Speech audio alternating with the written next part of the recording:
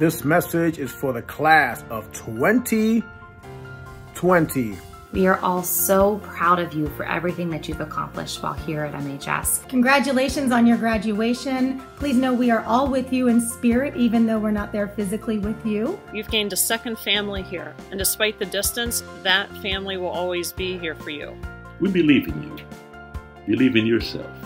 Go out into the world and do great things. You guys keep being leaders out there in the real world. You show up, stand up, rise up, pull each other up. You'll hug again soon, and we all wish we could be there for that. Congratulations, class of 2020. Enjoy all these moments, and congratulations. I'm proud of you. Be proud of the strength of character that got you here today. COVID-19 didn't take that from you. Don't let that go. You made it. You showed grit, perseverance, and we are so proud of you. You know, there's an old saying that says to give your kids roots and wings.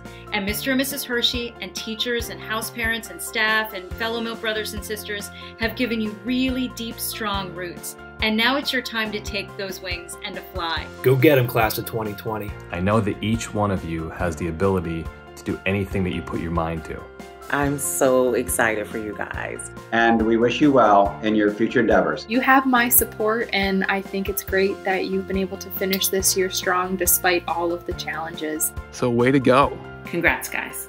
Congratulations to you, class of 2020. Congratulations, you did it. We are so proud. Congratulations again. I hope you take the time to celebrate you and all your hard work and determination. Congratulations to all of you.